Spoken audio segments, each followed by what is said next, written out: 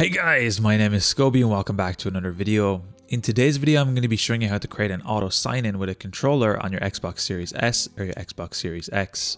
This is going to be a nice, quick and easy tutorial. I'm going to be showing you step by step how to do everything. Let's jump right into this.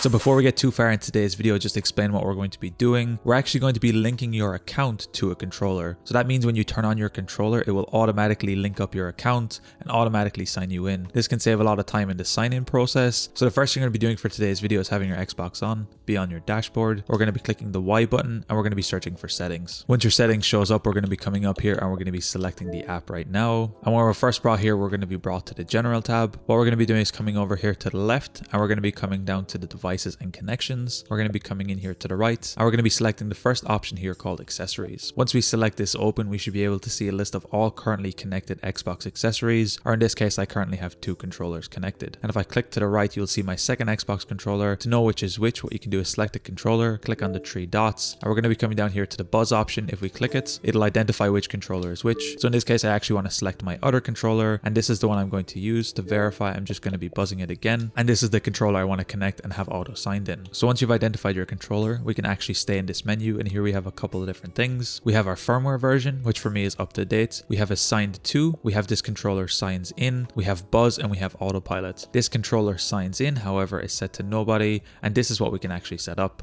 So if we click this option open, here we'll first have to enter your passkey if you have one for your account. And then you'll be brought to this screen, which is basically the sign-in security and passkey for the user account. So the first thing we can do is turn on instant sign-in. So if you want to instantly sign into an account, regardless of the controller, you can do that here. Or you can set up this controller signs in, and that's what I'm going to be doing. So we can actually click A again. And here we can link the controller to the account we're currently logged in with. So in my case, since we already have the controller connected to my user account, I can simply link the controller. And this means this controller is always going to be linked to my account. So even the next time you turn on your console, it will automatically load up and sign in as you because you have this controller connected, and it saves a little bit of time and makes it a little bit easier to do. Anyway guys, it's as easy as that to link a controller to an account on your Xbox Series X or your Xbox Series S.